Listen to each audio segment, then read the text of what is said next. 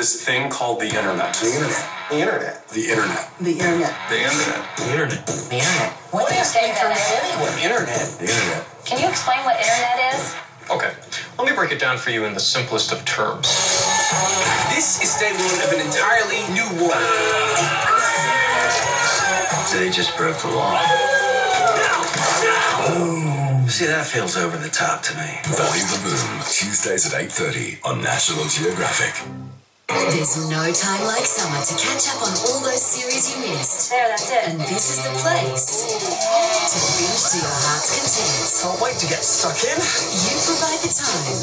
We'll supply the spark. Who are you? The breakout hits of the year and all your favourites. Your wish is on demand. It was paradise. I'm here to lead you. Day one of a brand new world. Your wish is on demand. It was paradise. I'm here to lead you. Connect your IQ to the internet or download Foxtel Go and start streaming.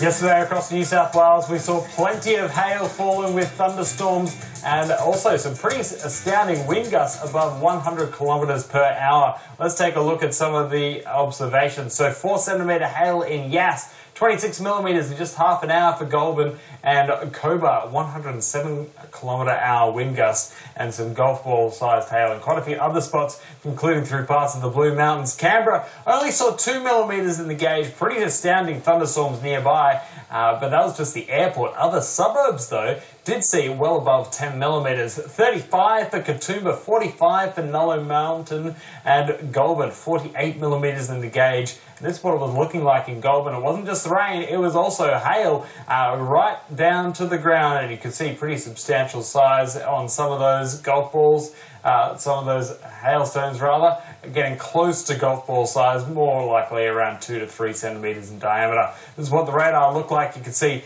cleared out of Canberra during the early evening, but the storms did continue up through the middle of the night into the parts of the northern tablelands in New South Wales. But for the time being, it is all clear in New South Wales. Here is the forecast. You can see just a few showers and thunderstorms expected along the ranges. Nothing compared to what we saw yesterday. Just the odd storm, mainly for the northern ranges in New South Wales.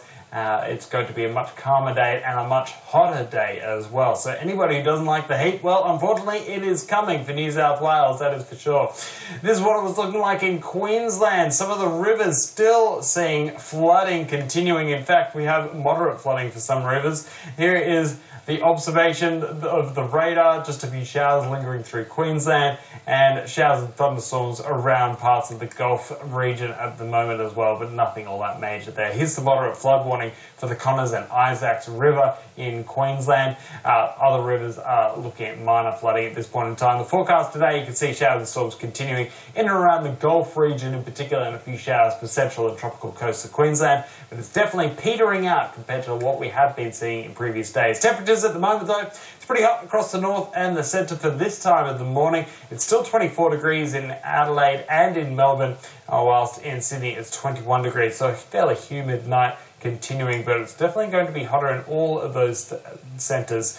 This is what the winds are doing today. You can see the cool change limiting the heating a fair bit for Adelaide, only 32 the forecast there, but over the inland of New South Wales and northern parts of Victoria, you can see we've got a bit more of a northwesterly airstream coming in there on the eastern side of that low pressure trough. That's why we're seeing all of the heat focus there, but cooler weather pushing into southern parts of Victoria and also through Tasmania today in the wake of that cool change.